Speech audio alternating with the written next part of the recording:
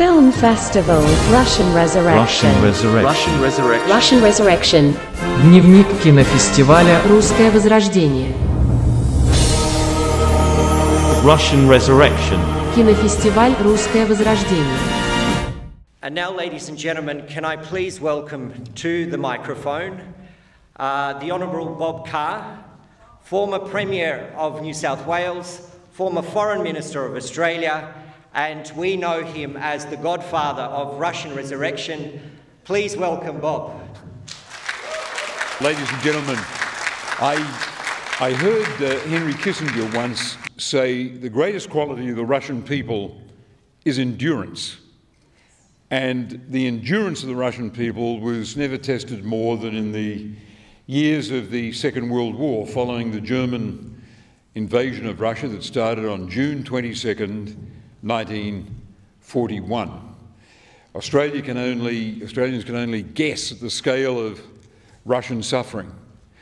My last day as Foreign Minister of Australia found me in Petersburg, where I'd been representing Australia at a meeting of the G20, September 2013. It was almost surreal to find myself there while an election was taking place back in Australia, an election in which my side was defeated and my career as Foreign Minister ended. And there I was in Petersburg. On the day that that election was taking place here, my last duty as Foreign Minister of Australia was to visit the war cemetery, the greatest war cemetery in Petersburg. It was a hot day. The sweat was in my eyes. It was a hot day. It was September, but it was surprisingly hot. Beautiful, clear Russian sky. And with an honour guard, on behalf of the people of Australia, I laid a big wreath. There was in that grave, that mass grave, 1 million people buried. 1 million people. Because of the colossal losses during the siege of Petersburg, losses due to starvation and disease and constant bombardment from the German lines. It was enormous suffering.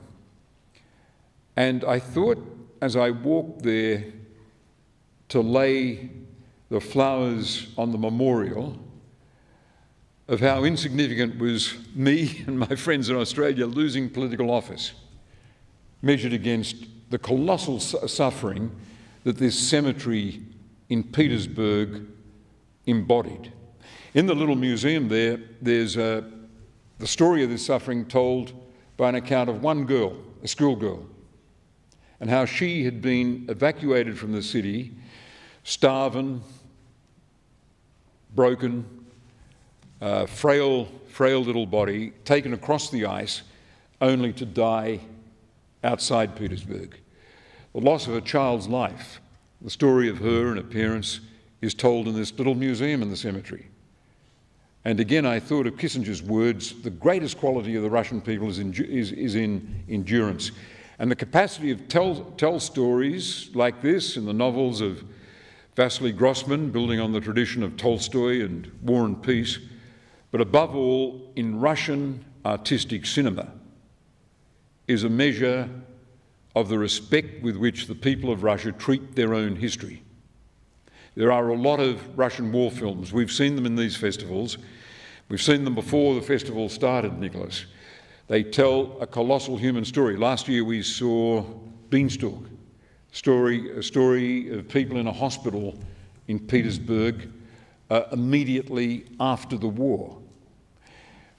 There's a sense at this moment about to see another account of Russia at war, Consul General, of our humble respect for the suffering of the Russian people, and a great sense, a solemn sense, of what their victory meant for all of us on the side of the United Nations in those years when Russia paid with 20 million lives to liberate the world from tyranny. Thank you.